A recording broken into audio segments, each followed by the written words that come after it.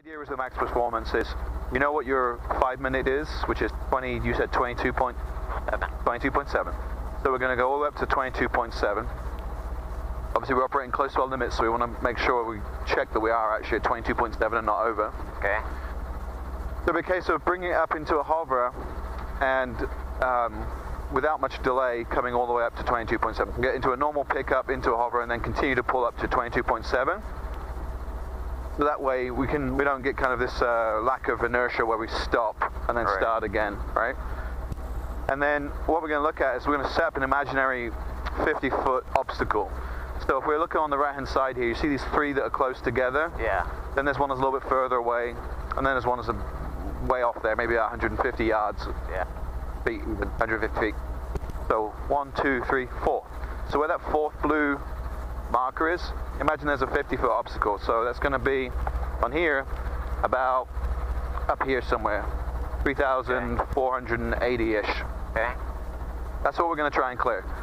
So the idea is to pull your max continuous, creep forward as much as you can without actually hitting your obstacle. Okay. So you're getting some performance, right? Because we know the more horizontal the airflow, the better.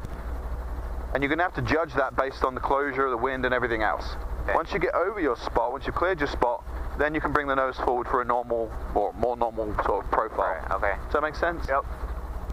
Okay. More or less outside of green. And we can just say we're taking off Bravo taxiway for a left turn out to the east. Okay.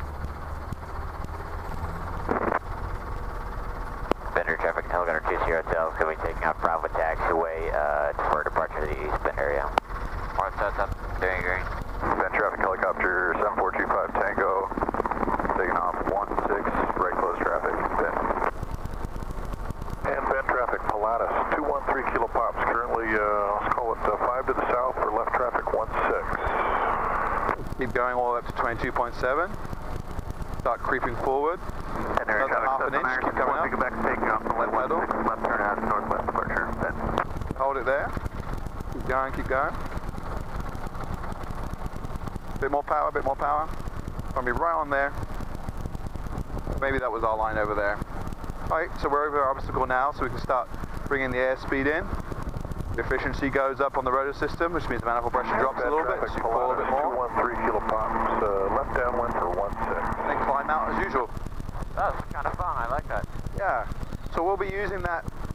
Obviously it's something you'll be tested on for your check ride, but it's used for us out here. We'll be doing confined or semi-confined off airports, Alright. where the trees are real.